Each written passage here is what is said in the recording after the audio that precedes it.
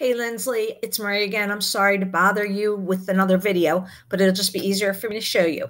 So when you have a channel on YouTube, you can make your channel just for kids.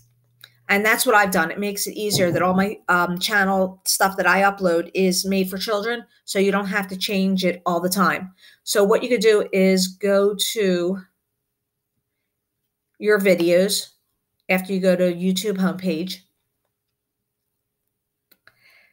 And on the left from the menu, you're going to see settings. Click on settings and permissions. Not permissions, I'm sorry. Channel. And let's go here and go to advanced settings. And this is your audience. This is where you select whether things are made for kids or not. You're going to go to, do you want to set your channel as made for kids? If you set it for as made for kids, everything you upload will always be available for kids.